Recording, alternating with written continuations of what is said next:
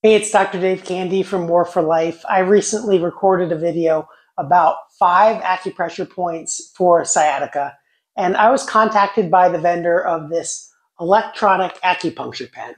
And I've taken it out and played around with it a little bit, and it's actually a pretty useful device. So I wanted to show you how it works, tell you a little bit about what it's good for, who definitely should not use it, and then give you a demonstration about how to use it. I will mention that I did run into a couple of issues with this when I first got it, and after overcoming those, it is a pretty helpful device. But I want to show you what they were, and that way, if you encounter the same issues, you'll know what to do to fix the problem. So first of all, what is this device used for? Well, acupuncture can be used for all kinds of different problems, but if you're someone who's not trained in it, probably the best thing to use this device for is just muscle tension or knots or trigger points, areas where you feel stiff or tight in muscles. It does actually come with a chart of all the different acupuncture points in it. And I'll open it up here. You can see there's all kinds of different points, and it tells you what each of those points is good for. But if you have heart conditions, kidney problems, gallbladder problems, liver problems, you probably don't want to try to self-treat that. This is good for things that are probably more of an annoyance, and you could probably live with them, but wouldn't really want to. And so, again, like I said, it's really good for aches or stiff muscles. And I've tried it on myself, tried it on my wife, and it does actually really relieve muscle tension pretty well. Now, I should mention that it does make your body part of an electronic circuit. So if you have a pacemaker or any other electrical device that's implanted in your body, you do not want to use this. Additionally, if you have active cancer or any other medical condition that you're concerned about how this might affect you, definitely talk to your doctor before using it. But that being said, how do you actually use the thing? Well, here's what's in the box. Like I mentioned, it does have that acupuncture chart with all the different acupuncture points. Has a user manual of how to use it in several different languages. And then here's kind of the meat and potatoes of the device. So the device itself, it's this pen, and there's an electronic tip on here. It also has a conductive bar in it.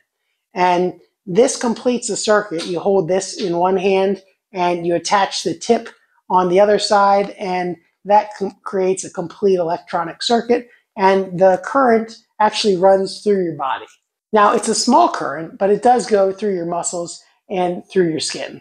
So you take this and you put it in to this little port right here.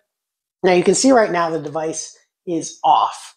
You'll charge the device before using it with the charger that comes with it. And this is the same type of a USB charger that you might charge a cell phone with it. You will have to attach the USB to your cell phone charger or to a computer in the USB port to help charge the device. And when it's fully charged, this light will turn from green when it's charging to off, which means that the device is now fully charged. And after you have it charged up, you'll take the device and turn it on to an on setting.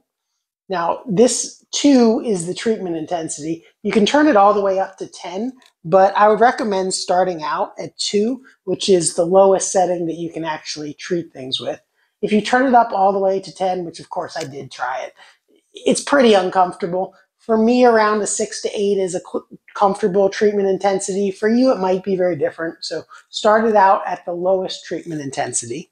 This other knob is the sensitivity. So if you set it down at 2, it's going to take a really high threshold of electrical activity in your nerves or in your muscles in order to pick something up. If you set it all the way up to 10, it's going to pick up more activity. So if you only want to get the really bad things, turn the sensitivity down. If you want to pick up on more activity or less problematic things, then you can turn the sensitivity up. Now, that's also influenced by your skin moisture, the atmospheric moisture, how hydrated you are. So that you may have to adjust that between sessions or between individuals. So what works for me is not necessarily going to be the same as what works for you. But after you have it turned on, you want to hold this in one hand or if you're treating someone else or someone else is treating you, the person who is receiving the treatment will hold the conductive bar, and then you move the device along skin. So you can do it on your forearm, and you can hear that this will start to pick up that clicking sound. Now this sensitivity is on 10 right now. If you turn this down, let's say we go to 2, you'll notice it doesn't click as much. And when I first got this, I was trying it with the intensity turned down too low, and so it wasn't picking anything up, and I thought, man, is this thing broken? I did eventually turn the sensitivity all the way up to 10, and I was just testing it on my forearm, and it still wasn't making any noise. So what I found is that I did have to kind of discharge the electrode a little bit and just put a little electricity into the skin, just kind of to prime it. You need to complete the circuit or put a little electricity into the circuit to actually get it to pick up. But in this case, when I turned the sensitivity up, it started picking up immediately. Now, I'll use it on my calf just because that's an area where I know I have some knots or some trigger points that are a little more active. Now this is with the sensitivity set up at a 10.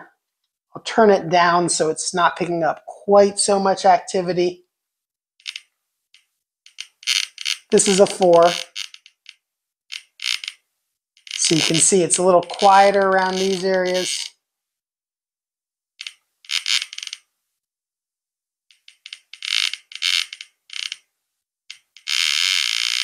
Picking up a little more there. Switches off a little bit there. Gets to a solid beat there.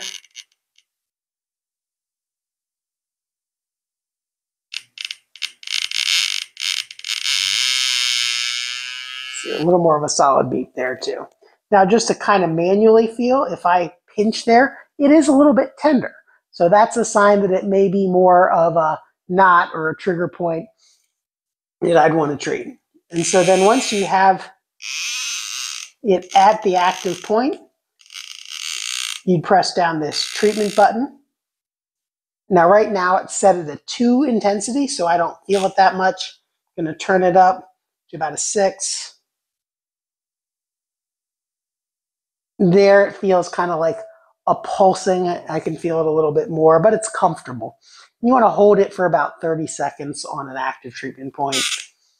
I turn it up a little bit more to, say, an 8. This is where it's getting on the verge of uncomfortable. I probably, for myself, wouldn't want to go any higher than this, but for you, the numbers may vary. But that's the way you use it to treat a stiff muscle.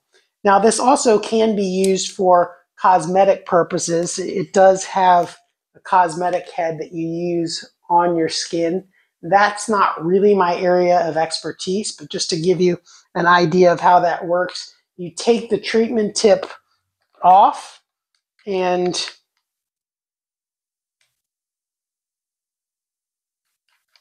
you attach the cosmetic head here and then turn it back on a pretty low intensity because it's on my face. Now sensitivity is down right here, so turn it up a little bit more so you can actually kind of hear it. Now this is down on my jaw muscle, which I know I have knots here, but you can use it kind of to help reduce the wrinkles in your skin, or at least that's what the directions say. I haven't used it for that purpose personally. But if you think about people who have Botox in their face, they inject a toxin into the muscle to sort of temporarily paralyze the muscle. This is sort of doing the same thing of relaxing the muscle, but without injecting a toxin into your body. So if you're not into injecting toxins into your body, then this might be an alternative that could work for you. So again, you find the area where it's sort of clicking on a steady click, and then press the treatment button. Again, there, I don't feel it that much on a 2. I'll turn it up a little bit more. And there I can feel it a little bit more. So that's the cosmetic head. Now, like I said, you don't want to use this for any major medical issues. If you're having organ issues, The acupuncture chart does show areas that are good for treating organ issues, but use common sense. If you're having some serious problems, see your doctor. If it's just more of an annoyance or a knot or a muscle ache, or you want to see if you can get some wrinkles out of your skin, then that may be good use for this. And if you are interested in picking up this device for yourself, I'll put a link down below. And if you're watching this video and you would like to see my 5 acupressure points for sciatica, you can use this on those points as well, and that may be something helpful for you. And I'll put a link to that video over here.